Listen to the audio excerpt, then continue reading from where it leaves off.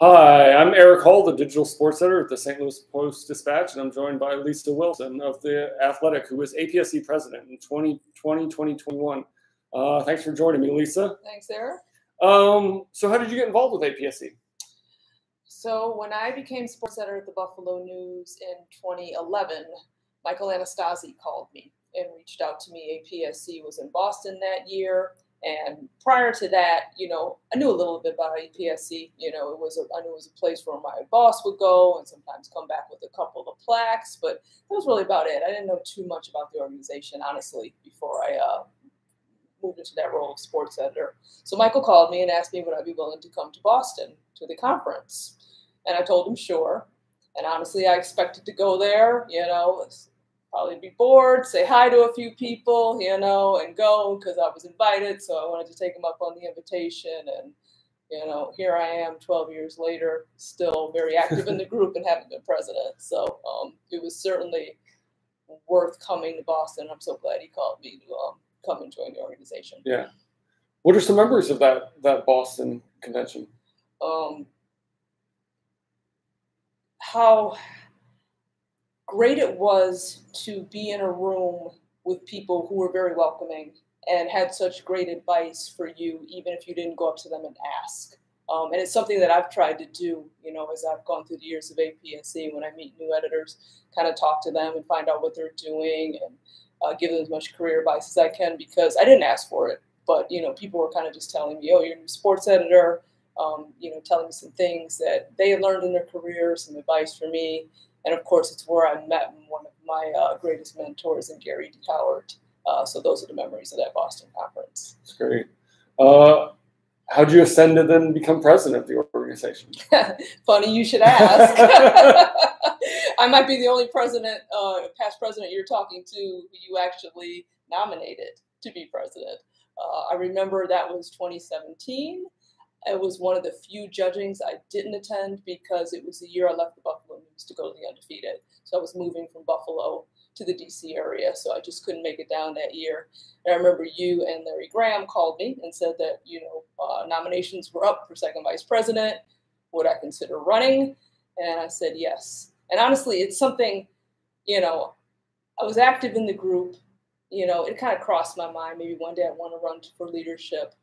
But it's interesting when people see things in you that maybe you don't see in yourself, that gets you thinking, okay, maybe I can do this. If you hadn't called and nominated me, who knows if I would have been thinking about it. But if you and Larry, who've been really active in this organization, saw something in me and thought that I could lead the group, I was more than willing to take a chance and run and see what would happen. And then by winning second VP, it kind of confirmed that others in the organization saw me as a leader as well. And that's everything. When people see things in you, it kind of gives you the confidence to know that you can do the job and kind of push forward. Yeah, I was definitely excited when you said yes, because I wasn't sure whether you would say yes. And then when you got elected, that was exciting to see. It was, yeah. Because, some people turn down the nominations for time constraints or whatever, but, I thought it was something I'd have the time to do, and you kind of gave me that push to actually do and run for leadership, so thank you. Well, I'm glad.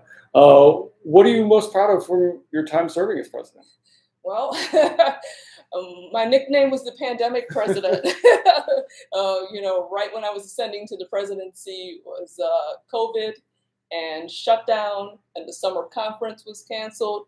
I'm the only president, and hopefully will always be the only president, to give my opening speech on Zoom. So it was a strange year. But what I wanted to accomplish that year was to kind of get the organization through that as best we could and come out on the other side.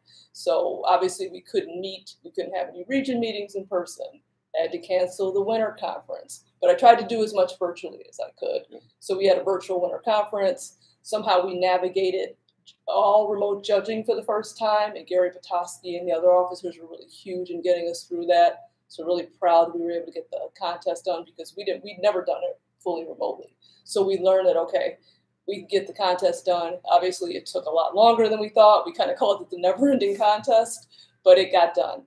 And I'm really proud that we were able to do that. We weren't able to meet personally in the regions, but we had some region check-ins. I just wanted to kind of make sure that the organization stayed relevant during that time, because you know, that was a strange time. Everyone was just trying to get through it and kind of get used to the new way of doing things. You know, sports is shut down. So, you know, tried to make sure we stayed together as a group as much as we could, that we were there for each other for advice of how we were getting through, trying to navigate, you know, sports for that period, you know, access the way it was, you know, at the time. So very proud of that I was able to get the organization through that strange COVID year and finish with an in-person conference, which I did not think was going to happen. But being able to push that back, and Glen Crevier deserves so much credit for being able to get that conference moved from June to August. This is right when vaccines were coming out, and we said, okay, if we can get enough people vaccinated, we might be able to have this in person. So being able to do that and give my closing speech in person was very important to me, and I was very proud that I was able to just kind of get us through that year and kind of set us up for returning to normal and growing the organization even more. Two other things I'd say I'm really proud of was getting the lab trick report done, our gender and racial report card. We had gone usually 2 years apart, but 2018 was the last time we did it, and because of the pandemic, like everything kind of slowed down and shut down, we were kind of behind schedule. So it really should have come out in 2020. I was leaving office in 2021. I wanted to make sure it was done to kind of get us back on schedule. So I was able to do that. You know, it took a lot of emailing and staying in touch with our members to kind of make sure, hey, do the survey. It's always a tough thing. You know, people don't want to fill that out sometimes because maybe their diversity isn't where they want it to be. But I try to convince people that it's okay if it isn't where it wants to be, because we're being judged as a group, and it's very important that we see how we're doing and that we try to do better. And if you don't fill out the survey, we're really not going to know where we are, or if we've been better since the last time we did that. So I was really proud to get that done, and also extremely proud that Garry D, who I just talked about as my mentor, that we were able to get another scholarship for APSE that honored Garry and benefited an HBCU student. And that was key with Phil Kaplan. When I called Phil to kind of talk about the fact that I wanted to name a scholarship after Garry, Phil had been thinking the same thing, which was really interesting. So we were able to, you know, plan that and get Garry on a Zoom. We had to trick Garry. I told him I wanted him to talk to some of our student chapters.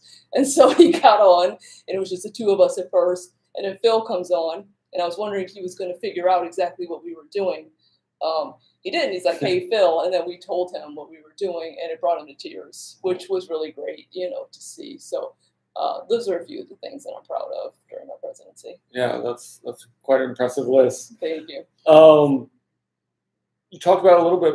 Can you elaborate more on what went on behind the scenes to get that 2021 convention to happen in Vegas? Oh my gosh. You know, it's Glen. It's really Glen was so key for a lot of these things. You know, we had to cancel Indy in 2020 when I was taking over. And Glen had to work with the hotel to get that moved to 2022. That was last year. Yeah, so he had to work to get that moved. The winter conference, we had to cancel that. So we were able to get that moved. We had a 3-year commitment, so he was able to get that moved. So we were able to get that without penalty. And then we were wondering, could we possibly swing a third conference to either cancel or move without having it? Because, you know, if you book a hotel and you don't go through with it, obviously there's a huge penalty. And, you know, state of the industry and, you know, finances being what they were, there was no way we wanted to have to, like, eat that and have to pay a huge penalty on that.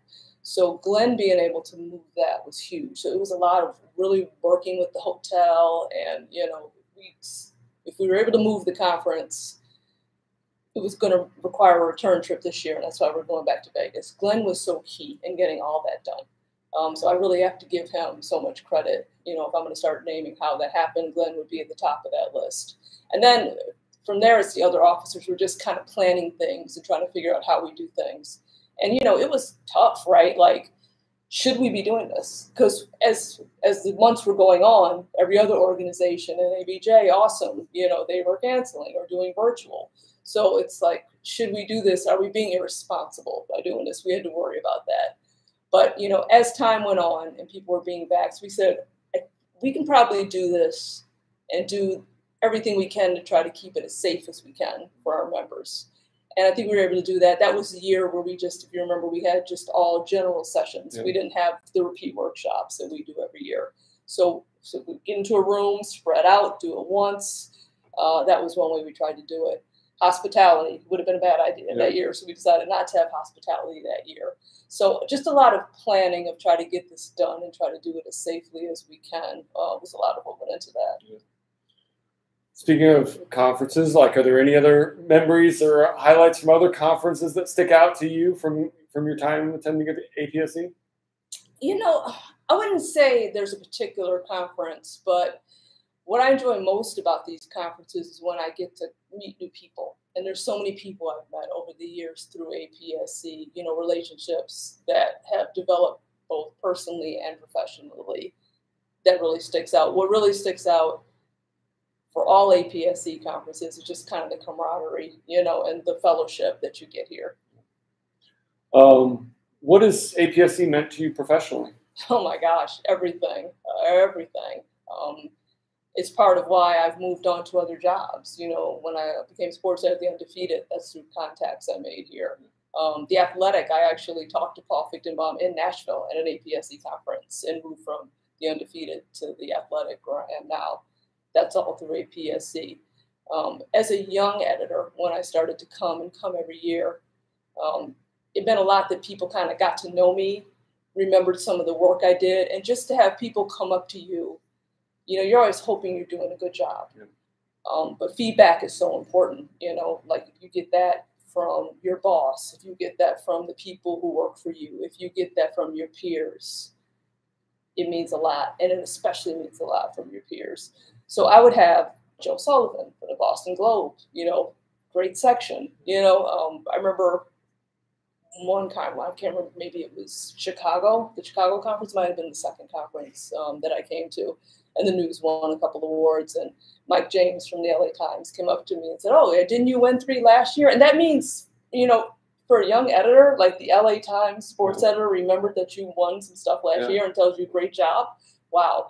So not only did that help me kind of grow as a professional as far as the things you learn here in each session, you always take something away from all the sessions of the summer conference. Or if you come to judging, reading stories, as you know, you get so many ideas. You just kind of learn what good writing is as you're doing this. So not only did that help, it's just the confidence boost I think I got from APSE meant so much to me professionally. And that's because people took the time to get to know me and tell me, "Hey, you're doing a great job." What are some of the personal relationships that have meant the most to you that you've made through APSE? Oh my gosh.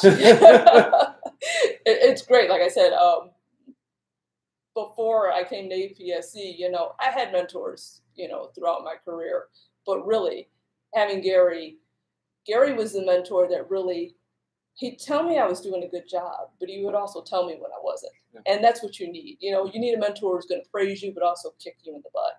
And that was Garry. Anybody who knows Garry will know what I'm talking about, you know, that he's the best mentor you can have. So yeah, that's professional, but it's also personal because he's a mentor, but he's also a very good friend, you know, and I've met so many friends through APSE, other women, as you know, there aren't as many of us in this industry as there should be. Other journalists of color, you know, there aren't as many as there should be. And, you know, I've helped develop those relationships through other groups as well, but also through APSE. It just means a lot. You know, people reach out to me when things have happened in my life. And that's, you know, it's meant a lot to me personally just because of the friendships I've made here. I think anyone who stays in APSE and attends conferences always leaves here with a new friend. And so that's been really great for me. What advice would you have for future presidents of APSE? If I was going to give advice for future APSE presidents, one thing I did before I became president is I called past presidents and kind of asked for advice because you really don't know. You can kind of have an idea. I mean, you've seen presidents leading the meetings and doing some of the things. You kind of know some of what's involved, but there's a lot that you don't know that's involved. So I called past presidents to say, what advice would you give me taking over? And I learned a lot of different things that have kind of got me ready to do the job. That's one thing. I'd say reach out to as many past presidents as you can just to kind of find out what they did. You know, not only did I find out what they did well, some folks were telling me things they would have done different if they'd known. So that was kind of good to be armed with that information going into it. I'd also recommend that presidents set a few attainable goals that you can do. When you're APSE president, you want to do everything and change everything, you know, and that year goes by like that. It really does. So try to set a few goals that you want to accomplish. Try to figure out what kind of legacy you want to lead and work towards that. You can't change everything in an organization that's been around this long in a year, but you can do enough to make your mark on it. That's one thing I'd recommend. I'd also hope that presidents coming will stay involved in the organization, because, you know, there's some things I wanted to accomplish that I probably didn't get to, but I said, wait a minute, I'm not going anywhere. I'm going to stay in APSE. You know, I'm going to be involved in APSE. You know, I'm going to come to judging. I'm going to work on committees. You know, and I ended up taking over the career development committee. You know, so a lot of what I was started when I was president, trying to, you know, connect more with the student chapters and do all that. We got a really good start on that. You know, and we started doing the Zooms with the students and kind of get them more. A lot of them have been active among themselves, but I don't think they came together much or was involved with national as much as they could have been. And that's one of the things I tried to accomplish during my presidency. But there's a lot more we can do with student chapters. And I can't get that all done in a year. But if I stick around and stay on these committees and work with the students, you know, eventually I think we can get to where we want to be. Yeah. So just because I'm not president anymore doesn't mean that I can't work towards some of the things that I wanted to do when I was president and continue that and do that to make the organization better. And some past presidents are still around. You see, you know, I'm not the only one. You see John Bednarowski, you see Tommy Dees, you know, what he does with sponsorship. Phil Kaplan, what he does with the scholarships. And that's just to name a couple. And then there's some past presidents, unfortunately, you just don't see anymore. And that's for whatever reason. They switch jobs or whatever, you know. But if you can stay involved with the organization, I think it's so worth it past your presidency. And that's why I'm still here, going to continue to be here. Another thing I'd recommend is to start thinking about your presidency well before you're taking over. Because one of the things I tried to do as first VP was kind of talk to people in the organization and say, you know, how's everything going for you with APSE? What might you want to see? You know, what would you change? What do you like? What's some of the things you change? Those conversations are so important to kind of start working on that well before you actually take over. And I didn't do that as when I was second VP because we kind of have these roles that we take on. The second vice president runs a website. The first vice president is really consumed with the contest and it's a time suck, you know, and then you take over as president and you get moving, and like I said, that year's over. But start thinking and working towards some of your presidential goals, because you have 3-year term as officer. Start working on some of that when you're second VP, and you won't feel that you have to get so much accomplished in a year if you kind of start early. So that's just a few things that I kind of took away from my presidency that I'd share with any presidents coming behind me. Yeah. What are you doing now in your career a couple years after your presidency? As far as what I'm doing for APSE? Oh no, for with the Athletic and in your career. Oh, so yeah, when I came to the Athletic in 2018, I was the NFL managing editor, and now I'm an editorial director. And my groups include the NFL, so I'm so glad to still be involved with the NFL.